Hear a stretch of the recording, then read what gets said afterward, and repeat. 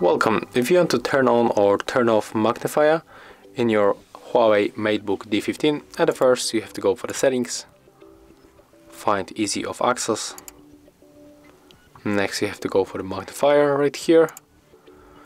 To turn it on, just click on the switcher, and then if you want to activate, as you can see right now it's turned on. We can change zoom level by clicking here, here, here and here. But also we can make the same by using the Windows key and the plus or escape. So let me show you. Windows key and plus. So where is the plus? Oh, it's right here.